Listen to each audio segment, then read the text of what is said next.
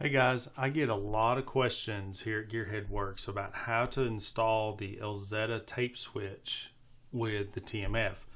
It doesn't really work with the Magpul tape switch holder that a lot of people are using because it fits so perfectly on the TMF. The Elzetta switch has this loop that's made for zip ties.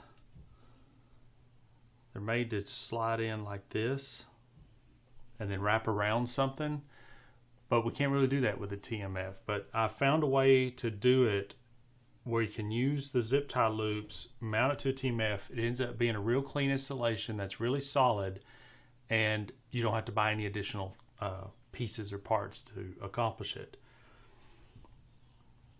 So when you get your TMF, the end cap will be on loose. I do that so that the screws, the Loctite on the screws don't get set. I'll let the customer set them for the first time.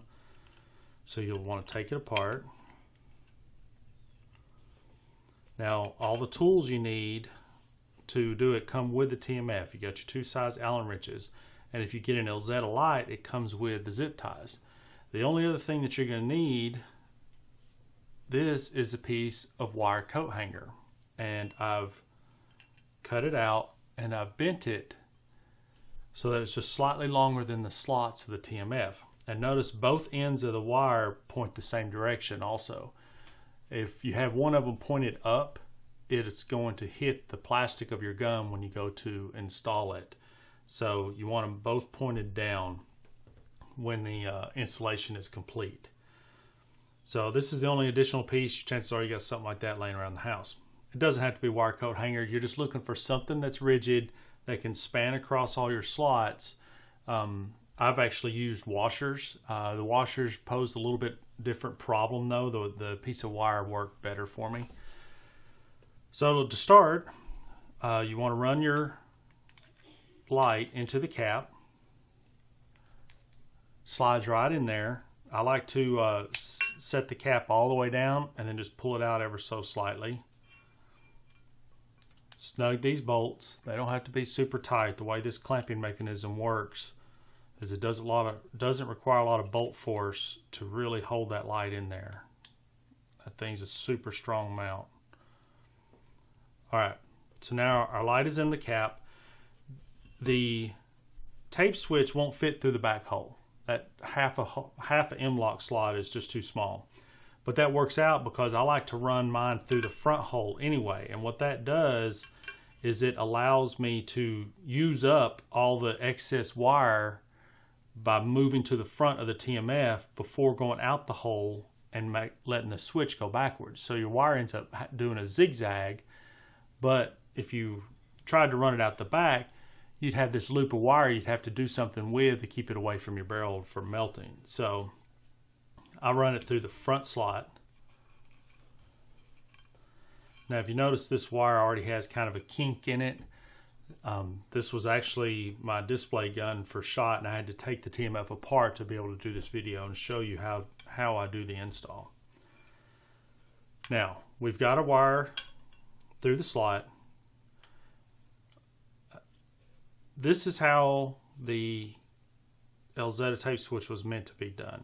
The zip ties go through the slot this way and wrap around something. Well, we can't do that with the TMF, so what we're going to do is actually turn your switch over, make sure that your zip tie is offset going up, and you want to poke it through one side of the hole like this. Stick it through so far, and then wrap back around and go back through the other side like this right here. So you're going to actually end up with both ends of your zip tie pointed towards the back of the tape switch. Alright, and then we're just going to keep that there for right now. What they'll do is both ends will end up going through that little M-lock slot like this. The front one here, it's a little bit of a pain. You got to hold the wire bent over, but I found that if you start the zip tie, get a little loop started like this, and then pinch it and stick it through the slot, like that right there. You want the tails of your zip ties to be pointed up, so that way you can tighten them up once you get done inside. And then slide your loop of the zip tie over the end of your wire.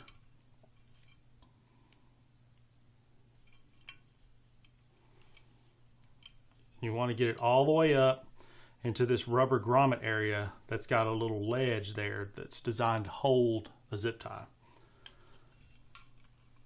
I'm going to go ahead and cinch this up a little bit tighter now. Now I don't want to go all the way because I've got to get my coat hanger in there. So now I'm going to stick the coat hanger in. Remember to flip it so that the point goes down.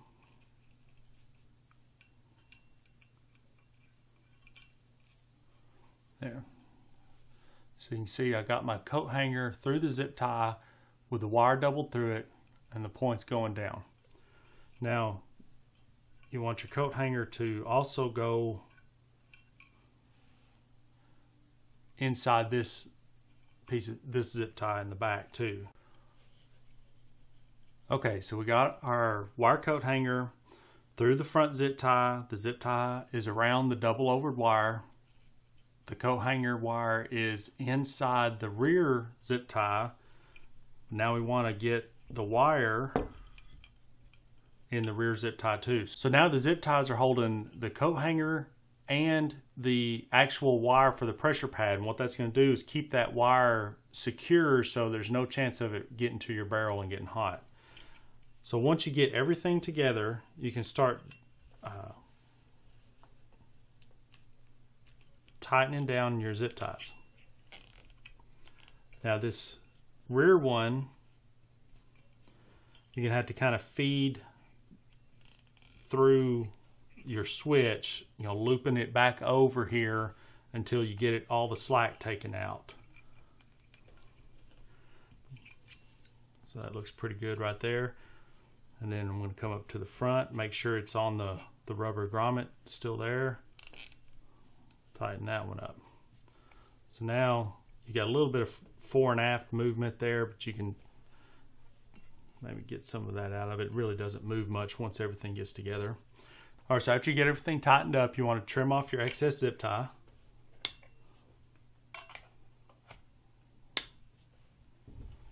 All right, so now see how your wire is all tidy inside?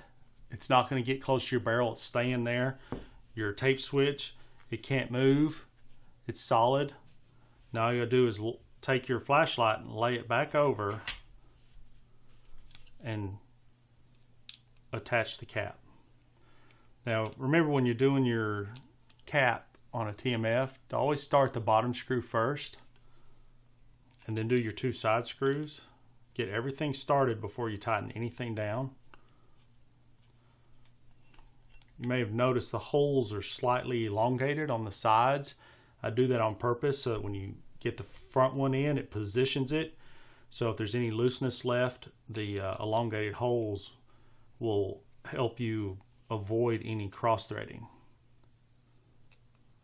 Just the little details that I've put into it like that to help prevent any kind of issues. All right, once you get them all started, tighten the bottom one first. That draws the cap all the way down because, like I said, those holes are slotted. And then hit your two side screws. And that's it.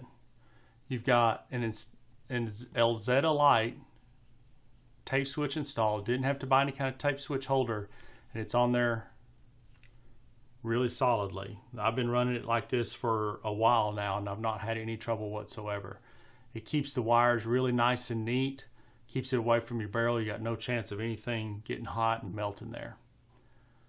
So if you got any more questions, you can always email me at info@gearheadworks.com, but I think this is going to answer everybody's questions on how to do it.